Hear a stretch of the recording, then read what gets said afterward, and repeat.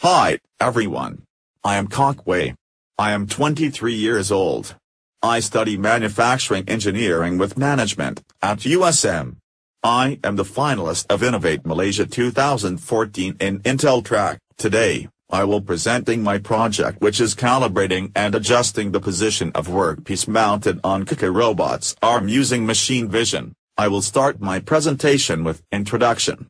Currently, industrial robot is frequently used in heavy industrial, such as automotive and aerospace industrial. Mostly industrial robots are used to pick and place the workpiece to the process station. Hence, positioning of industrial robot to move the workpiece is important. There are two methods to positioning the workpiece correctly, which is fixing the workpiece using jig, and manual calibrating workpiece by operator. These two positioning methods have their weakness. Now, I will point out these problems. The problem of using jigs and fixtures is first, it uses up a lot of spaces. From my study in Spirit Aerospace Malaysia in 2012, I found out that the spaces for process station using jigs and fixtures is 50 feet x 9 feet. While process station without jigs and fixtures is 8 feet x 9 feet. So, if we remove the jigs and fixtures, it save up a lot of spaces. Besides, process using jigs and fixtures is not flexible. Let's say new product is launched. We need to modify the old jig and fixtures, or replace it with the new jigs and fixtures. Besides, it also produce waste because the old jigs and fixtures need disposal.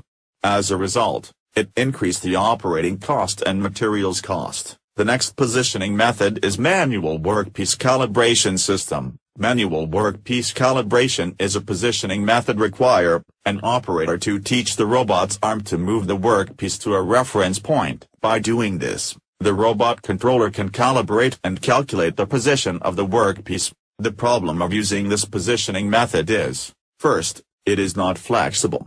Because, operator need to manual calibrate the workpiece for every changing of the workpiece, hence, it increased the number of operators. As a result, it increased the operating costs.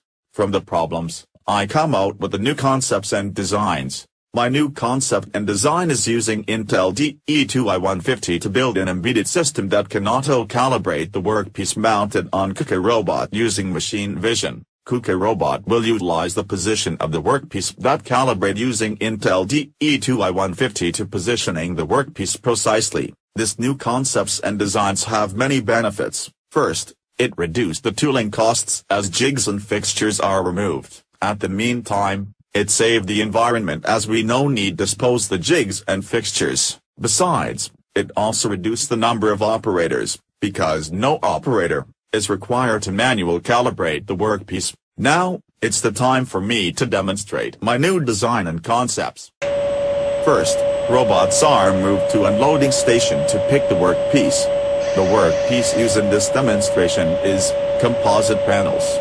Next, robot's arm picked the composite panels near to the webcam camera to make calibration and adjustment on the composite panels.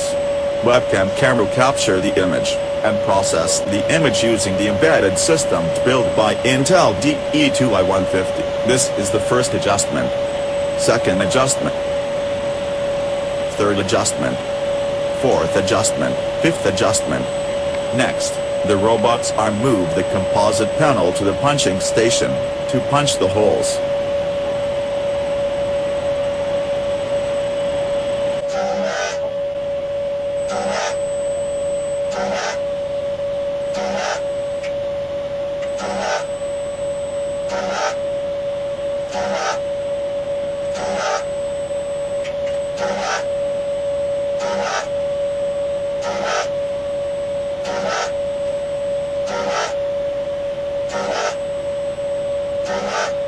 Next, the robot's arm unloading the composite panel to the buffer station. The robot will back to the original position and wait for punching the next composite painter. The process is repeated for the next composite painter. As a conclusion, embedded system using Intel DE2i150 is successful to positioning workpiece precisely by Kuka robot, regardless the initial position and orientation. Thank you for watching.